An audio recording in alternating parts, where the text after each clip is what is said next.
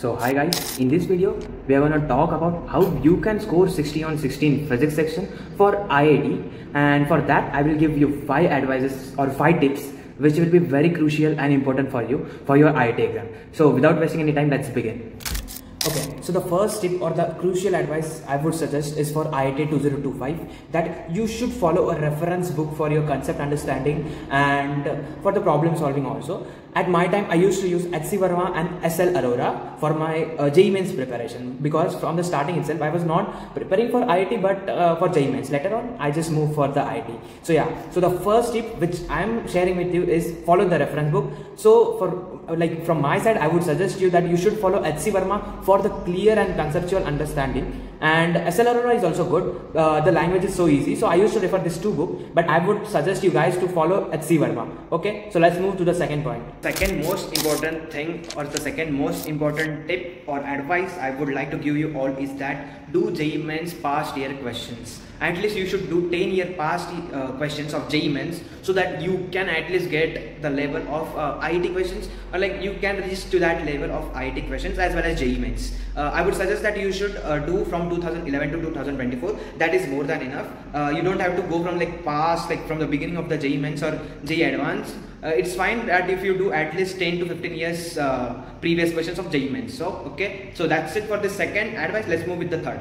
Okay, so the third most important thing, and which is basic thing also, and I'm sure that everyone is following this third advice which I'm sharing in this video, is that you should do all the PYQs of IAT from 2017 onwards to till date. Okay, because this thing will give you an idea of how questions are being asked in IAT, what level they ask, and what kind of questions they ask, right? The way of asking, you will get to know that okay, so these types of questions they ask, so I will prepare according to them. Okay, so that's it for this third advice. If you're just solving the second and the third advice, or you're just following my second and third advice, I'm damn sure you will do 12 to 13 questions of IAT in physics section. No one is going to steal you those 13 or 14 questions of IAT. The fourth tip of this video, and it is the most important, which will help you to score 60 on 60 in physics, is that you should solve top 500 questions of Math and Go, which will really help you for your IAT preparation. And I also have made this video before of Math and Go top 500 questions,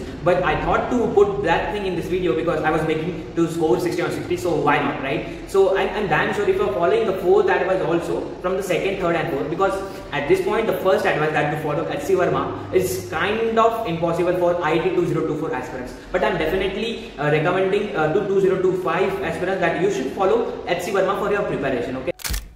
Okay, so the fifth most important thing, which is the end of this video, but you should do, even though if you are not following Math and Go top 500 questions, still it's fine, but the fifth is most crucial and most important for your IAT preparation, is that to give test. Okay, it is not mandatory that for physics you should give full length test or something. If you are not confident in the particular chapter, you can give a chapter wise test from the IISER app, or any of the material you are using, or any of the institute test series you are using. Okay, it's fine. And if you want to solve, if you are giving mock test for the full length, then it is also fine. Just that you should follow and you should do mock test and analyze it. That is the most crucial thing, and it is applied for all the subjects. It's not that you just do this mock test kind of advice just for the physics, not for that, but for all of the subjects you are doing. Okay, whether it is chemistry, maths or bio, or three of them, and anything. Okay, oh wait, my camera. Okay, sorry.